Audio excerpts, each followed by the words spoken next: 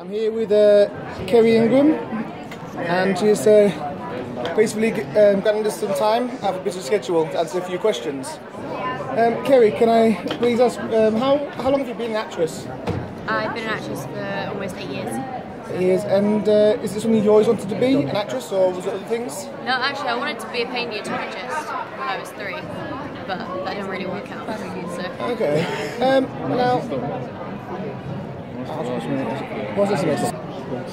Kerry, obviously you have brittle bones disease and that. Has it ever stopped you doing anything? Not anymore. It used to affect me a lot when I was younger, but I've been having treatment since I was 6, and it's sort of I've made it to the point where not a lot of things stop me from doing anything.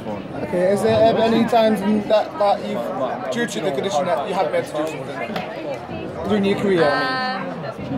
Not really, apart from a lot of forms having to be signed. So if a certain role wants me to do, like for Game of Thrones I had to do horse riding, I had to sign a lot of forms to say, get the doctor to say that I was fit and well to do it, blah blah blah blah. But no, apart from the odd aches and pains this and that, don't really get much. And you also attend some Brittle Bone Society conferences? Yeah. And you attended, was it last year's?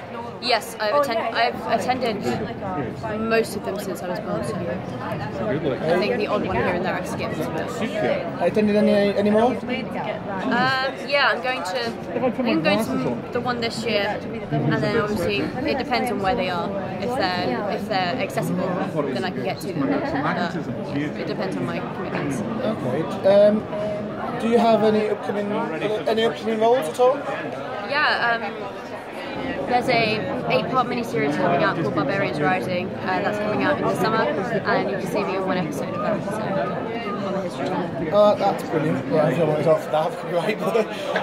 Well, thank you for taking the time out to answer a few questions, and I hope you enjoy the rest of your day. You too.